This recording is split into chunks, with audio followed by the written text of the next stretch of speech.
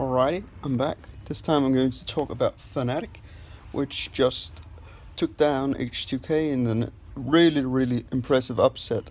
3-0 sweep after a dismal season where they barely, just in the last game, got even to the playoffs. They barely even got a coach, really. But it seems like, with the help a lot from Jessis stepping up, and the drafting actually working out, having an identity which have sorely lacked for more or less 1.5 year time span. It has been so bad for so long, but now it finally seemed like they got. It seems like they got the pieces to make a puzzle, which they've created themselves throughout the years after the Korean invasion, where they've struggled majorly or greatly, to find a scheme that works. So it seems like they got the pieces now, and they got the talent as well. Surely Jessis isn't the long time piece to the puzzle, but of a jigsaw or whatever you want to call it, but at least he's flexible in his champion pool, and that's really appreciated when you can play like Camille, but Camille can be flexed top lane as well, which is just a huge improvement to Fnatic entirely, because they have not been able to have any kind of flexibility in their draft for quite a while, and being able to play it properly when they do flex. I think it's a great thing that they finally got the right mixture of carry potential from the bot lane, with Reckless playing an outstanding, more or less outstanding season, embracing his captain role in a sense, even though he might not really be the captain, but he's doing his part. Soaz is on and off as always, but when you help him out with Broxa, which I think was a great decision to bring him in. He's done good and bad things, but so have the team in itself. But there's something to there's something to build on, and I like that they have kept Soaz and Jessis to at least make them, maybe not Soaz, but at least Jessis, he could fill like a coach or a mental coach role for later on when he probably will retire. But it's also just great to get kind of the routine into a squad. You need something to bounce off a sparring partner, something to relay your thoughts and even your critique. Some guys just need something to, when they're rookies, they need some assistance in getting accustomed to the whole scene and how the whole thing actually works in good times and in bad times. And these guys have certainly proven themselves over the times, over the LCS time span, and so that's a great idea. And but then again, they need to somehow, they will have to make a roster swap for the bot lane, but if it works good enough for the region, because I've lowered my expectation really much throughout this last year, so just success in Europe is good enough. They won't win any kind of competition internationally unless the competition won't adapt to what Fnatic are doing. Because if you adapt to what Fnatic are doing, you certainly have a good time against them, since, let's face it, it's pretty much rock or bust in the early game. And if you somehow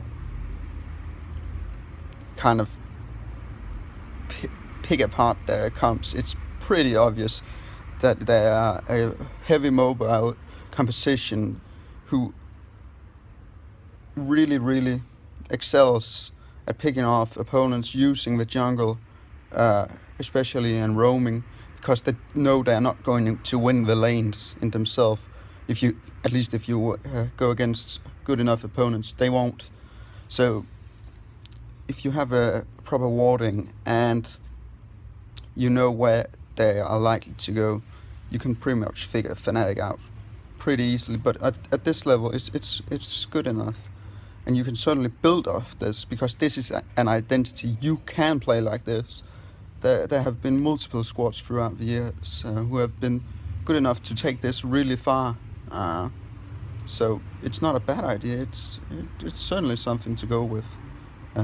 Even the famous lineup with Huni and Reyno at the summer split didn't do much tactically that was brilliant, but they had a style. They had a way to actually make themselves work, a scheme that worked with them and the other teammates as well, because they got enabled throughout the game. And it's similar to this, so I'm really happy with it. I'm happy with the squad. Right now, we will see against better opponents, but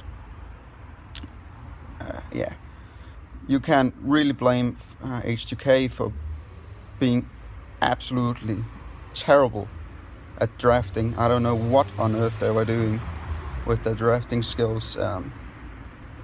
Had no kind of, either they had a frontline composition with some kind of frontline, but there were no way whatsoever that they could match the roaming. Yet still they played too aggressive, or they didn't do a damn shit, or they didn't counterplay the opposite side of the map as a team. They didn't do anything to counteract all the roaming. And they picked two weak laners, really weak, not weak laners, but squishy, and way too many one-shot kind of carries who needs to be able to either have a lot of farm or need setup to work. Syndra is not entirely the greatest pick to make, or Ezreal for that matter. It's all right, but I don't think it's a team-oriented composition. It's too reliant on the carries, while Fnatic's comp needs to be enabled throughout multiple members, and that is the quintessential, the thing that worked best is that the fact that they all had to do something, and they were all important.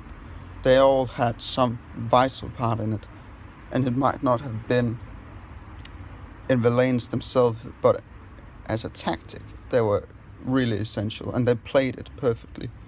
So even just the fact that they could do that and actually have some flexibility in the draft is more than enough to make this work, and they can certainly win this split, even though they've sucked ass all season long, and they've been so bad.